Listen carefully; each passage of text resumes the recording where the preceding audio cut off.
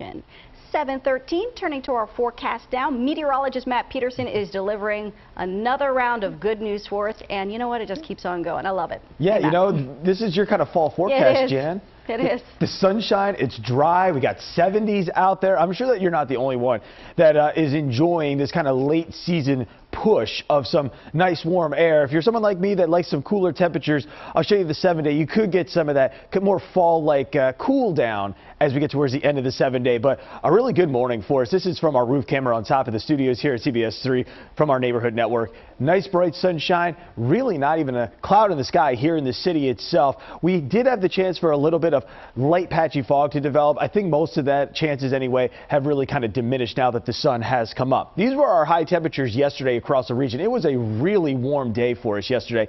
75 degrees our high in the city, 1 degree just shy of tying our record high yesterday. Allentown came in at 72. We tied a record high yesterday afternoon in Reading. The same goes for Mount Pocono. Wilmington, it was warm, 75 yesterday afternoon.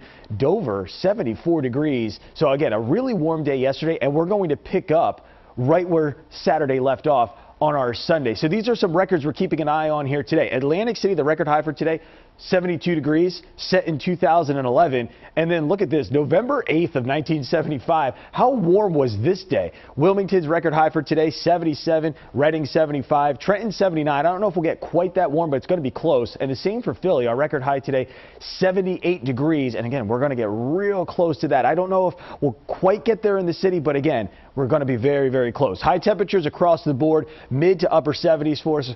Trenton, 76 degrees. Allentown, 76. 77 for the city itself. If you're going to be down towards the shore points from AC to Wildwood there, looking absolutely fantastic if you want to soak up a late season shore day. Then overnight tonight, a lot like the last couple of nights for us, our temperatures stay kind of mild, and that will allow that light kind of patchy fog to maybe develop once again. But you see 40s and 50s for the most part across the board. So AC, we dropped down to only 51 tonight. Millville, 49.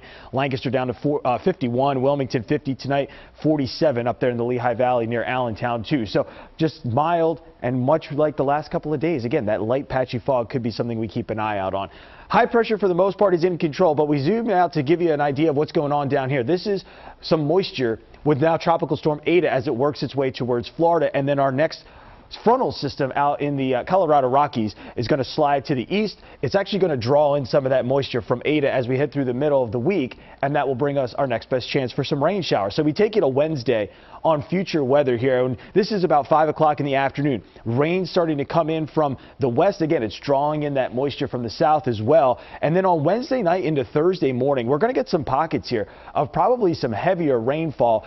Thursday during the day, it's more of just some shower activity, and then on Friday, those showers become even more scattered in nature. So overall, 76 today, 71 tomorrow, 71 on Tuesday, 73 by Wednesday, even as the rain comes in. And then, Jan, we do cool it down into the 60s and maybe even some 50s by the weekend. All right, Matt, thank you.